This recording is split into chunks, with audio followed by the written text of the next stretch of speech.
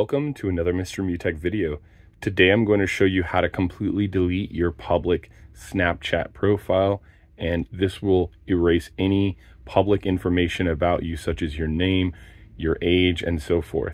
So the way we want to do that is first open our Snapchat app on our device, and then we want to go ahead and tap on the little icon in the top left here. It's either your profile picture or it's some of your latest snap that you've done. And then on the next screen, we're going to go ahead and go to this gear icon up here in the right. And once we tap on that, we're going to start seeing personal information about your profile. And what we want to do is just go ahead and scroll down until we see public profile settings. Go ahead and tap there. And then if you scroll all the way down again, you're going to see an option that says clear public profile.